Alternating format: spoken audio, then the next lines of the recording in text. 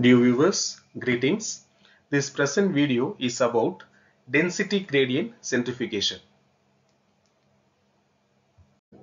This video covers the following contents: introduction about density gradient centrifugation, examples of density gradient centrifugation, principle of density gradient centrifugation, properties of density gradient media, steps of density gradient centrifugation, applications of density gradient centrifugation, advantages of density gradient centrifugation, and finally limitations of density gradient centrifugation. Density gradient centrifugation. Density gradient centrifugation refers to an approach to separation between molecules where the separation is determined by the density of the molecules when they travel through a gradient under the force of centrifugal. Density gradient centrifugation is a powerful technique used for the separation and purification of molecules based on their density. Density gradient centrifugation takes advantage of the principle that molecules will migrate through a density gradient when subjected to the centrifugal force, with the rate of migration determined by their density. Myron Brachy, a protein scientist at the Brooklyn Botanic Garden in Brooklyn, New York, invented the first kind of density gradient centrifugation in 1951. Brachy's method, called rate zonal centrifugation, separated particles based on size and shape in a relatively dense solution along a density gradient. The process of density gradient centrifugation involves creating a density gradient with a centrifuge tube. This gradient is achieved by layering solutions of different densities, typically in the form of sucrose or cesium chloride gradient. The sample containing the molecules to be separated is carefully layered on the top of the density gradient. Two types of density gradient centrifugation are rate zonal centrifugation and isopycnic centrifugation. Examples of density gradient centrifugation. The first example of the density gradient centrifugation is meso cell stall experiment on DNA replication. Density gradient centrifugation played a crucial role in the landmark meso stall experiment, which provides evidence for the semi-conservative nature of DNA replication.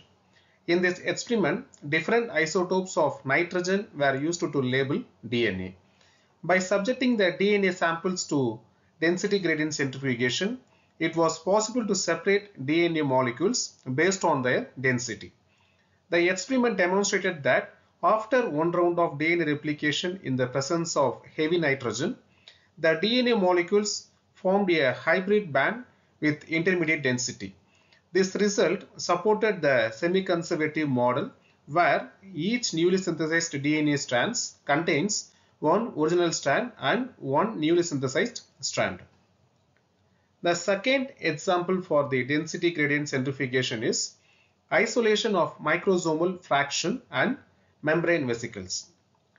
Density gradient centrifugation is widely used in cell biology to isolate specific cellular components and organelles.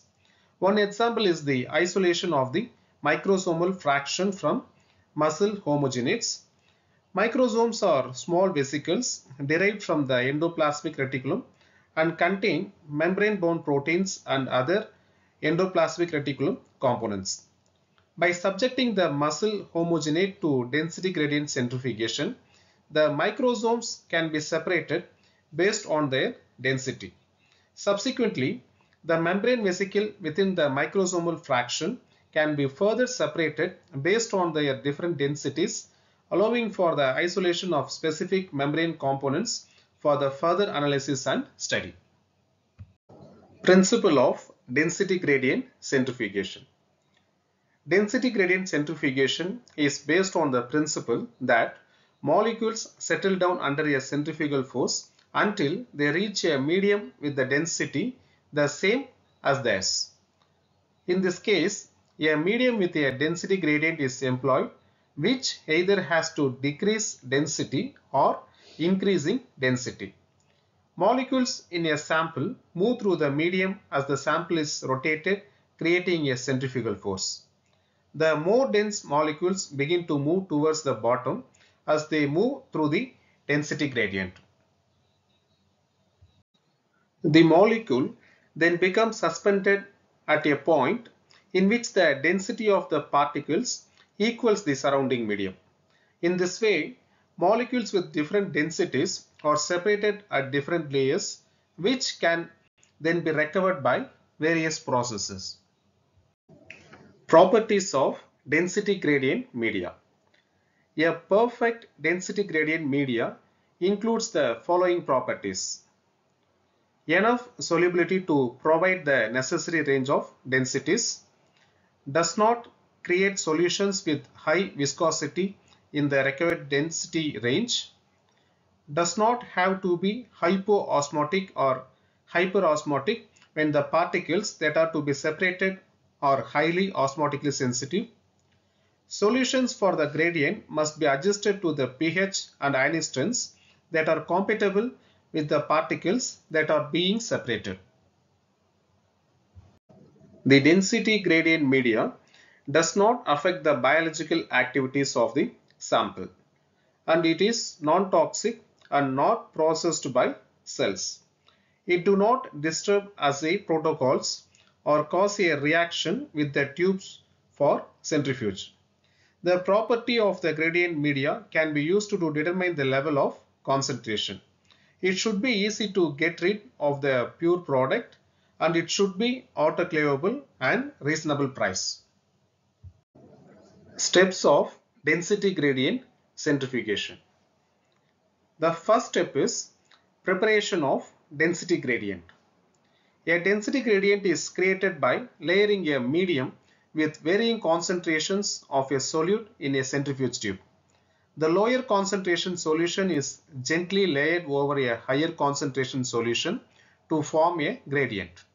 Common density gradient media includes sucrose or cesium chloride solutions. The second step is sample application. The sample containing the particles to be separated is carefully applied on the top of the density gradient. This can be done using a pipette or other suitable methods to ensure the sample is layered without disturbing the gradient. Step 3 is ultracentrifugation. The tubes containing the density gradient and samples are placed in an ultracentrifuge. The centrifuge is operated at high speeds to generate a strong centrifugal force. This force causes the particles in the sample to migrate through the density gradient. Step 4 is particle migration. As a centrifuge spins, the particles in the sample begins to migrate through the density gradient. The rate of migration is determined by the relative density of the particles compared to the surrounding medium. Heavier particles will settle towards the bottom of the tube, while lighter particles will remain suspended at higher levels within the gradient. The fifth step is equilibrium and fractionation. Over time, the particles reach a point in the density gradient where the density matches that of the surrounding medium. At this point, they become evenly distributed or suspended within the gradient. This state of equilibrium also allows for the separation of particles based on their sensitivity and density. Step 6 is fraction collection. After the equilibrium is reached, the centrifuge is stopped and the tubes are carefully removed. The tubes are then fractionated by collecting fractions from different levels of the density gradient, and each fraction contains particles with a specific density. The final and seventh step is particle isolation. The collected fractions are processed further to isolate the particles of interest.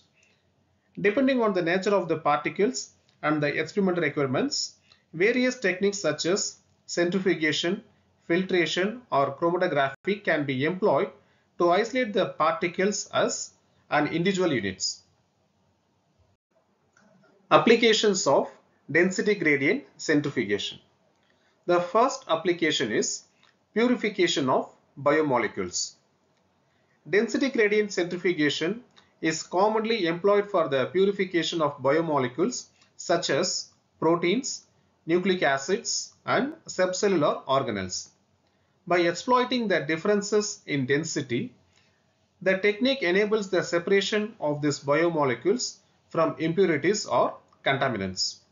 It is particularly useful for purifying large volume of biomolecules effectively.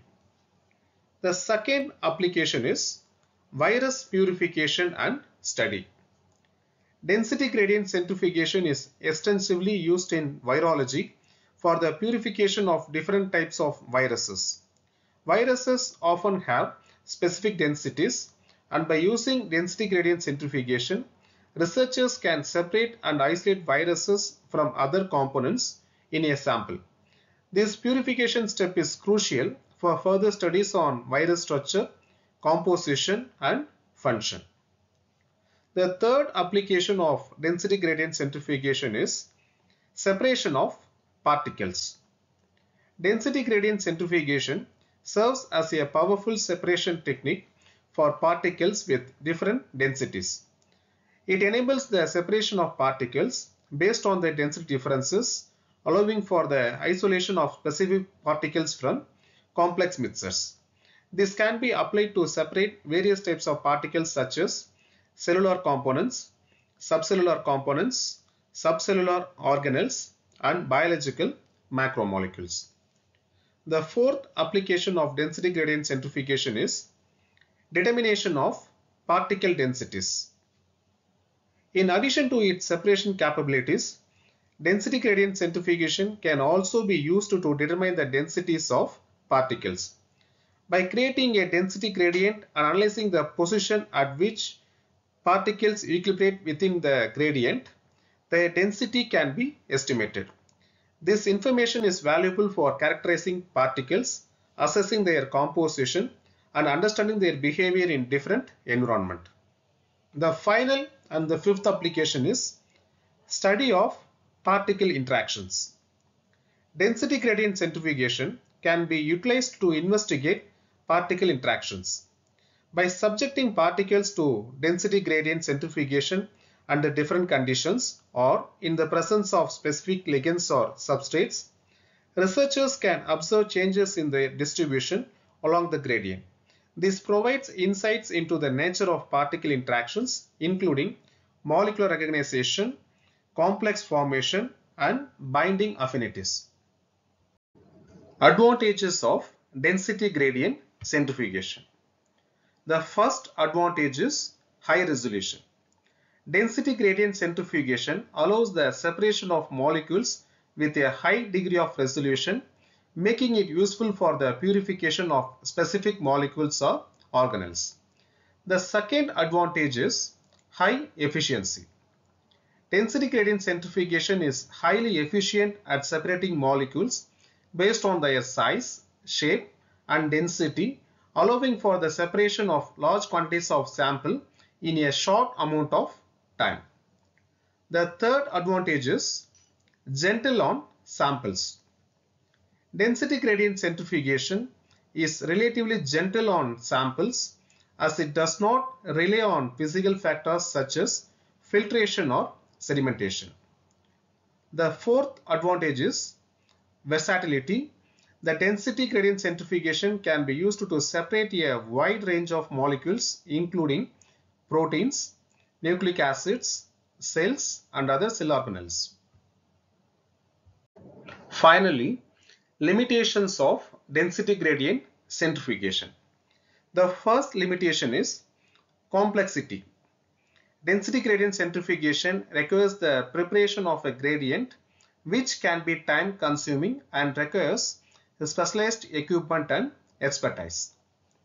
The second limitation is limited to separating molecules based on density. Density gradient centrifugation is limited to separating molecules based on their density, size, and shape, and it may not be suitable for separating molecules based on other physical properties. The third limitation is limited to separating molecules with a narrow size range. Density gradient centrifugation is most effective at separating molecules with a narrow size range, and it may not be suitable for separating molecules with a wide size range. The fourth and final limitation is expense.